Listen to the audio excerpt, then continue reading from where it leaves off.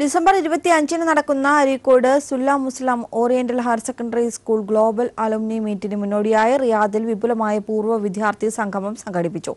റിയാദിലെ Apollo Dimora ഓഡിറ്റോറിയത്തിൽ വെച്ച് നടന്ന സംഗമത്തിൽ നിരവധി പേർ പങ്കെടുത്തു. റിയാദ് ബ്യൂറോയുടെ റിപ്പോർട്ടിലേക്ക്.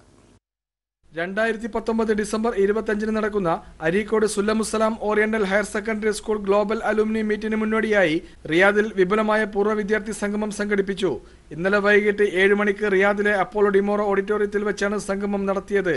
പ്രമുഖ പത്രപ്രവർത്തകൻ ഷക്കീബ് കൊളക്കാടൻ മീറ്റ് ഉദ്ഘാടനം ചെയ്തു. മലബാറിൽ വിദ്യാഭ്യാസ വിപ്ലവത്തിന് നേതൃത്വം നൽകിയ വിദ്യാലയമാണ് അരീക്കോട് സുല്ലാം മുസ്ലാം ഓറിയന്റൽ സ്കൂൾ എന്നും സ്ഥാപനത്തിന്റെ പുരോഗതിയിൽ പ്രവാസികൾക്ക് ഏറെ ചെയ്യാനുണ്ടെന്നും അദ്ദേഹം പറഞ്ഞു. School principal KT Muneeb Rahman, അധ്യാപകരായ ഡോക്ടർ ലബീദ് നാലകത്ത്, MP റഹ്മത്തുള്ള എന്നിവർ വിഷയാവതരണം നടത്തി. പരിപാടിയിൽ CK അബ്ദുൾ റസാഖ് അധ്യക്ഷത വഹിച്ചു. ഷൗക്കത്ത് അലി, നാസർ കാരന്തൂർ എന്നിവർ ആശംസകൾ നേർന്നു. മുനീർ PK സ്വാഗതവും മജീദ് കോട്ട നന്ദിയും പറഞ്ഞു. പരിപാടിക്ക് KT മുഹമ്മദ് അബ്ദുറഹ്മാൻ, ഷനോജ്, അബ്ദുൽ മോമിൻ എന്നിവർ നേതൃത്വം നൽകി. Shameer Babu, Kairali news, Riyadh.